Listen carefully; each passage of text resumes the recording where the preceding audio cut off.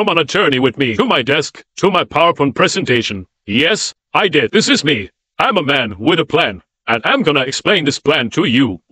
Meow. Wrong slide. It all started with the beginning. No, not that early. The beginning, when I went to several fabric companies to explain the concepts. I went to all sorts of fabric companies, but none of them had the magical fabric I was looking for. So I had to work with my brain. I came up with a few ideas, but eventually I had to cut the knots. Ka-ching! And I chose to work with nylon. Nylon? Yes, from the panties. Yes. Why, you wonder? On the picture, you see a woman which is very sad, because she has a hole in her panty. Not only does she have a stretchy hole, but with the hole comes a ladder, as we say in Dutch. I don't know if it's English, but it's a ladder. This ladder can increase size once it gets more stretched. And this is exactly what I want to base my idea upon. If I put several layers of nylon above each other in different colors, and they get stretched by a cat, it would create different size holes with different size ladders above each other and different colors. That was what I was hoping for.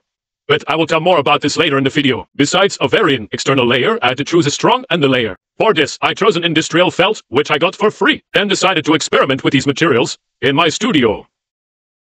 And started sewing them together. Now that I've decided all the materials to work with, I had to think of a design. Easier said than done, since I had other things on my mind. Hehe. I made professional instructions for the sofa I designed. The cat sofa is not only a sofa, it's also a bed with a little scratching post for the cat. It is designed out of 5 different compartments which all go together, unlike more traditional designs where they use staples and it's a mess to recycle. So I made up a very simple design in which every compartment is basically a pillow with a hard ground structure with a special cat sofa cover around. In this last instruction, you can see how they are all connected by ropes, which are going through the sofa in pre-made holes. And then depending on your need, you can either attach them as a bed or as a sofa. And once you installed your bed, you're ready for a romantic evening. Let me know in the comments if you can guess what the angry woman is reading next to her drunk husband. So the design was ready. I was ready. It's time to create a dummy. For the people that don't know, a dummy is like a prototype of a prototype. And for the people who don't know, a prototype is like a unphotoshopped woman before it gets a whole treatment.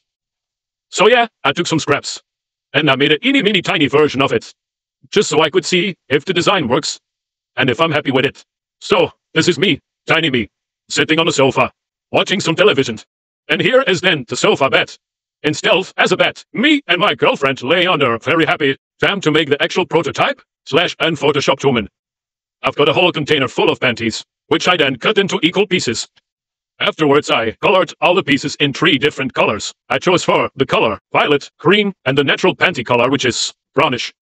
It is a very messy process. I will never do it again. Then it was time to cut the mattresses, which were gonna be put inside. Someone told me I could cut it easily into shape with a bread knife. That's why these mattresses are standing in a bakery. As a joke, I cut some wood.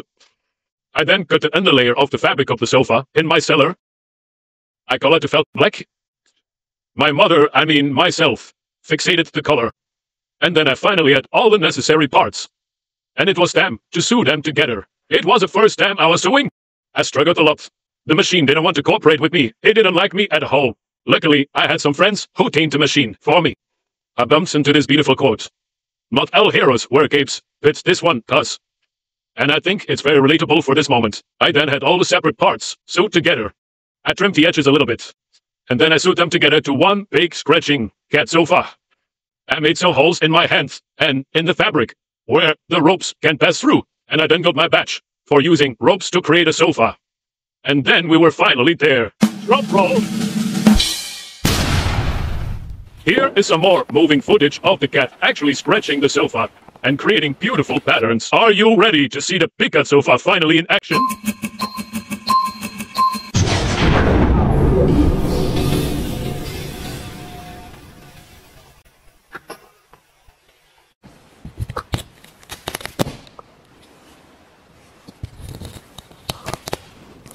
Meow, meow, meow.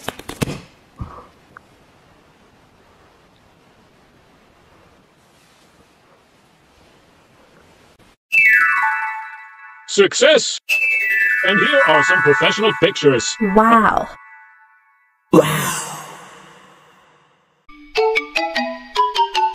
In my next video, I will be exploring in how to make a toilet visit more fun.